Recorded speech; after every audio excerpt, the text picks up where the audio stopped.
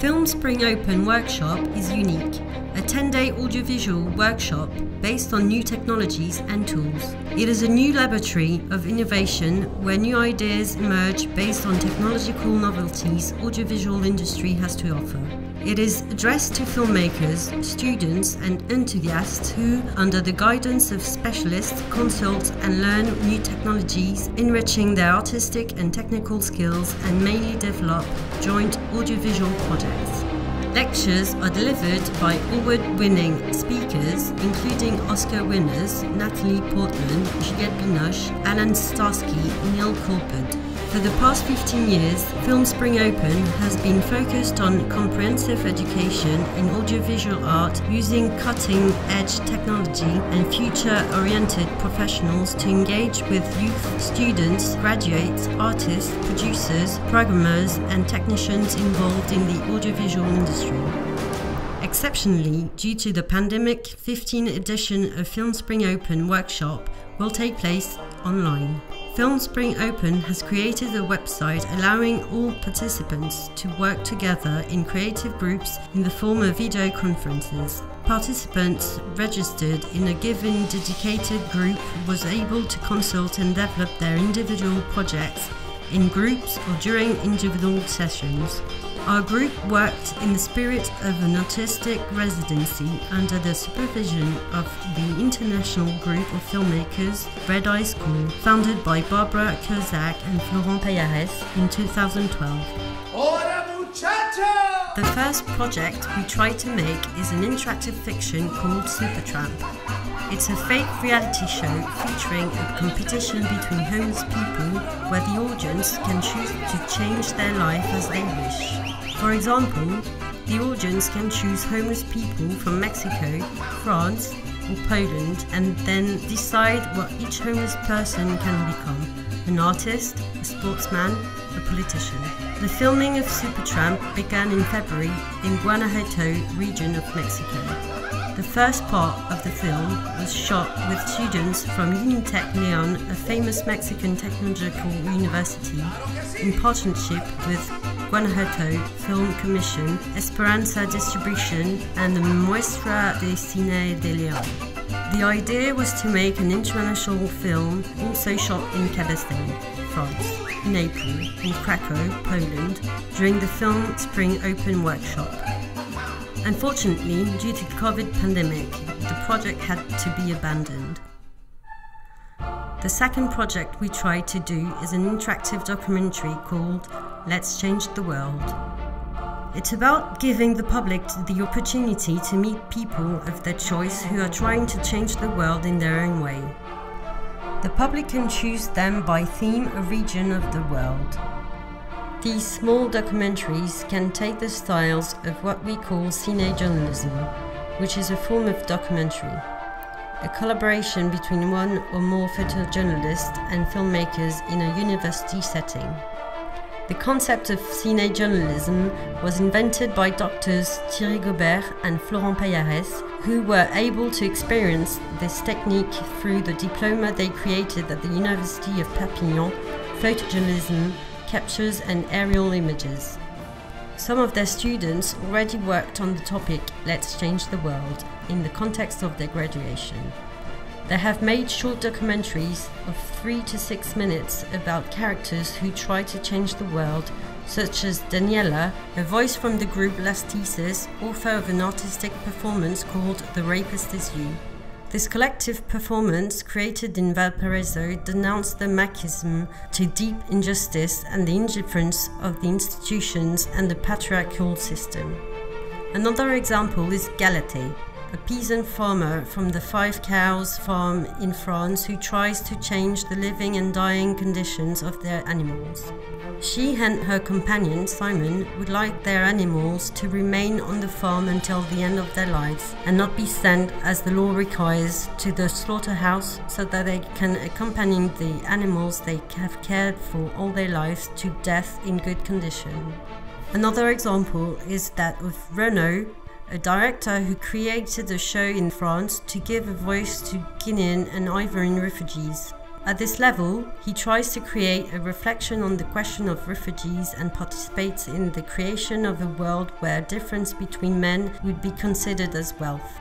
Another example is that of the scientists Kenzo and Jean-André, who are trying to raise awareness of ecology by protecting the biodiversity and ecosystem of the Massan Nature Reserve, one of the oldest forests in France. Another example is the French couple who decided to take their children out of school to do some family education. For them, some children are not made for classical education and require personalized learning. In order to help their children's emancipation, they decided to focus on trust and empowerment. In the end, they learn to learn, they do not teach, they share. They are now campaigning for the right to do family education to be maintained because the French president announced in October the abolition of this right. All these people, and so many others, are trying to change the world in their own way. For Film Spring Open, the idea was to allow members of our interactive group who wanted to make documentaries to continue this project. Many topics emerged from our French, Mexican, Polish and Spanish participants. Unfortunately, due to the COVID pandemic, the project had to be abandoned. We then tried to make each one on its own and make an interactive, ecological and safe film production in pandemic times. In France, for example, the city of Cabestany lent us a public space for young people so that we could make a fiction on the theme of ecology. In order to respect the rules relating to the COVID, we equipped the centre with hydroalcoholic gel. The wearing of masks was compulsory. We regularly took the temperature of each of our participants. Safety distance had to be respected and the number of people in the space limited to less than 10 people. We also took care of the hygiene of the premises with the cleaning of touched surfaces, doors handles, telephones, computers keyboards and mice tables. We ventilated the premises for indoor air quality at least 10 minutes a day. In order to create the most ecological production possible, we were inspired by the end-of-the-year thesis of Frimis Reconciling Ecology and Production, How to Make Cinema While Respecting the Ecological Commitment as a Citizen, written by the producer Colin Destombe.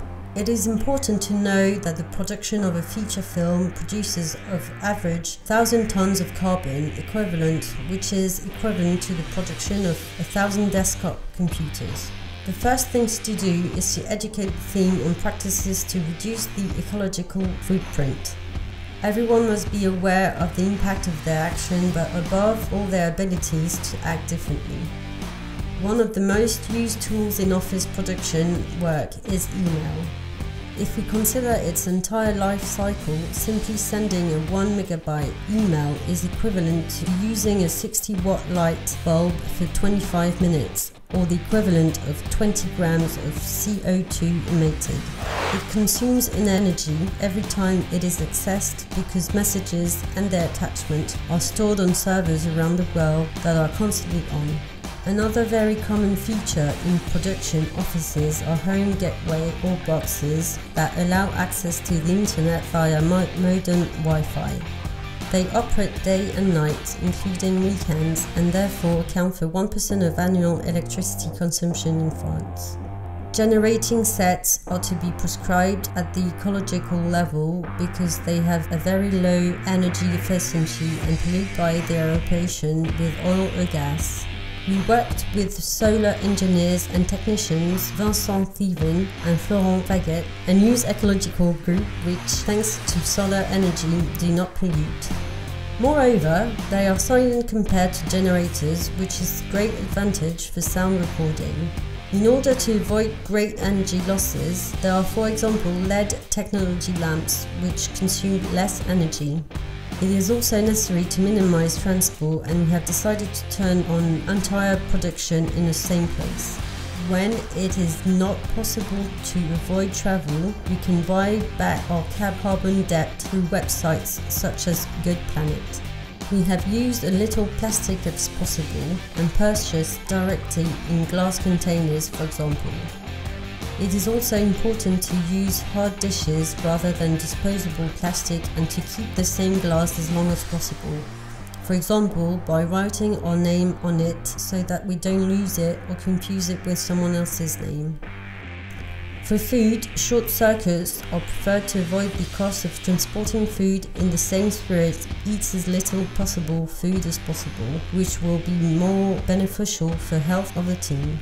Second, facilities such as eco-friendly tri-toilet can help avoid the use of chemical needed. To be sure that our teams respect the basic rule concerning the ecology and pandemic of COVID, we have hired 2 security agents because the most important things for us is always the security of our teams.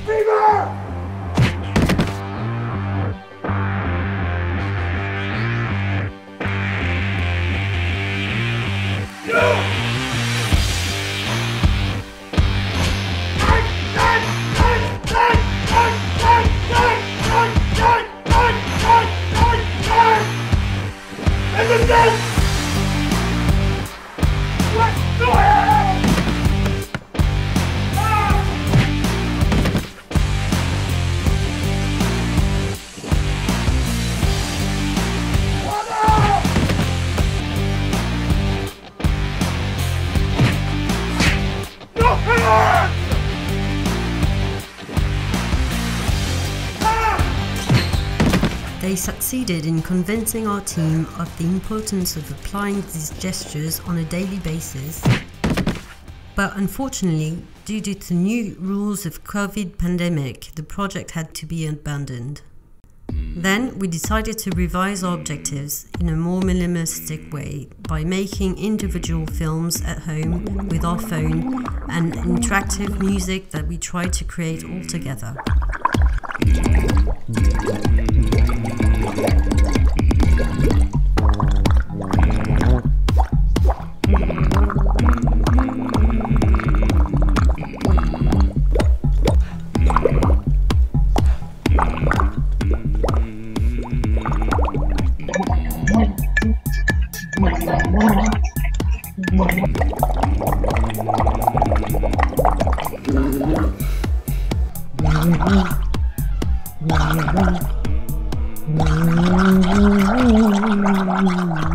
Finally, it was once again an incredibly creative experience we had, and our crew wanted to say something to the team that organized this great event.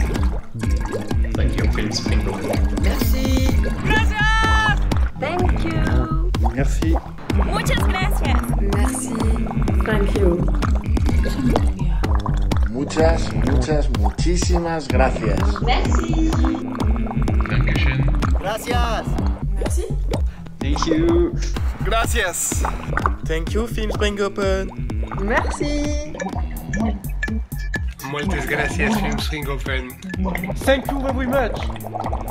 Thank you. Dziękuję. We love you. Film Spring Open forever.